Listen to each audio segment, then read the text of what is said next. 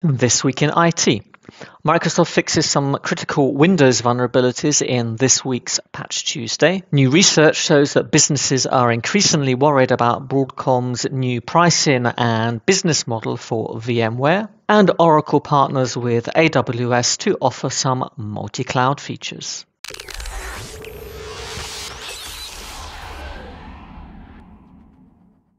Welcome to This Week in IT, the show where I talk about everything connected to Windows, Azure, and Microsoft 365. But before I get started, I've got a quick favor to ask you. About 40% of all the people who watched our last video weren't subscribed to the channel. Now, as we go live today, we're on about 7,700 subscribers, and I'd love it if we could push that up to 7,800. So if you'd like to see these weekly news roundups from Petri.com, please subscribe to the channel and don't forget to hit the bell notification to make sure that you don't miss out on the latest uploads. Back in August, Alan Lviv, a researcher from SafeBreach, identified a new issue in certain versions of Windows 10 where hackers could actually compromise the servicing stack and roll back updates that had been applied to the operating system. Now, obviously, that's potentially a very serious security concern. Now, the good news is that this only affects Windows 10 version 15.07, which has actually reached end of life, but of course some enterprises are still using it. Microsoft has identified that there is this vulnerability. They did that in September, and if you're still using that version of Windows 10, there are two things that you need to do. You need to apply the servicing stack update that Microsoft released in September, and you need to apply the security fix for Windows 10 that Microsoft released as part of this week's Patch Tuesday. Back in January of this year, an independent security researcher identified a problem with Windows Installer.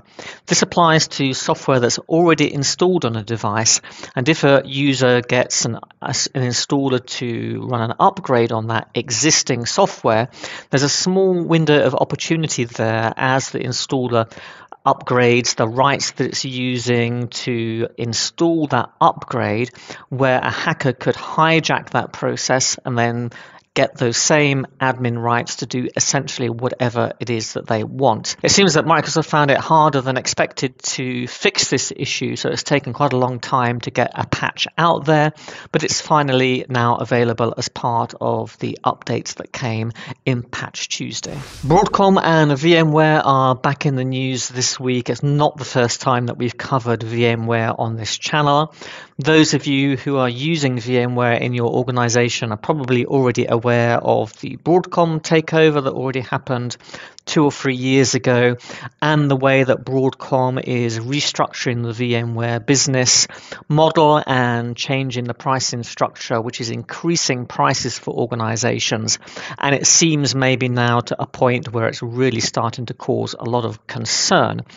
Now, the reason this has been in the press again this week is because a different company, Civo, which also produce virtualization solutions and an alternative to VMware, so you should bear that in mind, commissioned some research that shows that organizations are really starting to get concerned and are potentially looking for alternatives to VMware.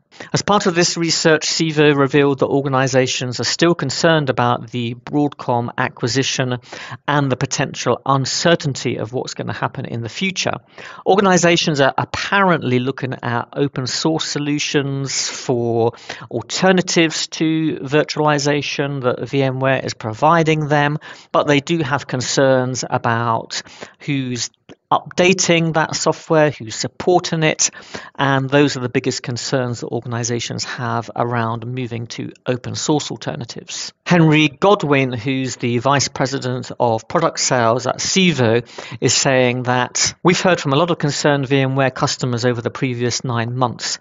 Ultimately, businesses want certainty. They cannot continue in a situation where prices are skyrocketing without any parallel improvement in service. That's That's really interesting this week because there do seem to be other issues with services like Canva and Docker suddenly increasing the prices of their services quite dramatically. Now, in the case of Canva, they're adding, a whole load of extra stuff to justify that price increase. Docker says that they're bundling all sorts of things as default now to justify the increase in service, but organizations don't seem to be quite clear about the value that Broadcom is offering. Broadcom is saying, no, we're doing you a favor, we're trying to simplify things and ultimately make this cheaper for organizations, but they just don't seem to be buying it. So if your organization is using VMware and thinking about moving to some alternative, please do let me know in the comments below. Why are you looking and what alternatives are potentially an option for your organization? This next story isn't specifically about Azure, but I thought that it was interesting to cover anyway. Oracle announced this week that it was partnering with AWS on some very specific cloud features that would essentially allow organizations to adopt a more multi-cloud strategy. Oracle have been saying for some months now already that they would prefer to see it becoming easier for organizations to distribute their services and apps around several different cloud vendors. That can be quite hard to do today. Of course, there are things like Terraform that allow you to create infrastructure as code that works across many different cloud services. So there are ways to essentially roll out your services to different cloud providers.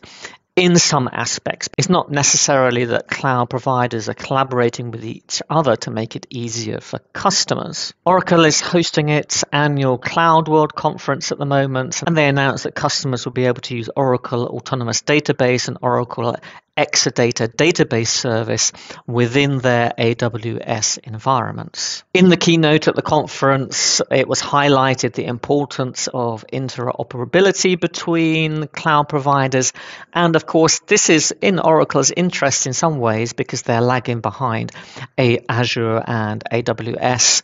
So again, something that you have to take with a pinch of salt maybe, their motives behind making sure that we have this interoperability between cloud providers, but I think this does have to be a good thing for businesses in the long run. Even Gartner is saying this, and I think we're going to be moving towards a world where organizations don't want to be trapped necessarily into one cloud provider, but want to be able to run the solutions on different providers and move easily between them as and when required. If you found this video useful, I'd really appreciate it if you gave it a thumbs up because it helps to get the video seen by more people on YouTube.